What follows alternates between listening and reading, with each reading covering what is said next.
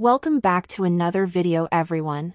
In this video, we'll show you how to hide your WhatsApp online status. Make sure you watch the video to the end so you don't make any mistakes. So this works on both iPhone and Android devices, and what you want to do is to open the WhatsApp application, and I'm in my messages section as you can see. But in order to hide our online status, we want to go over to the settings page by clicking this little gear icon in the bottom right corner of the screen. When you get to this page, click on the privacy section right here. Now at the very top of the screen we'll see the option called Last Seen and Online, so we'll open this option.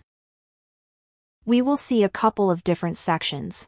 The first section is Who Can See My Last Seen, and we have 4 options. We can set this to My Contacts, and that way only the people who are in your contacts list are able to see your last seen. You can set only your contacts, except a specific person. And then you can select a person from your contacts list which you want to hide your last seen from. But we want to set this to nobody if we want to hide our last seen from everyone. That way, no one will be able to see our last seen on WhatsApp.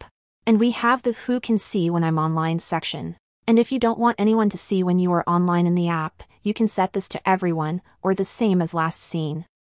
And keep in mind that if you hide your last seen and your online status, you won't be able to see when other people are online in the app. And that's essentially it, everyone. If this video helped you out, leave a comment on this video and I'll see you in the next one.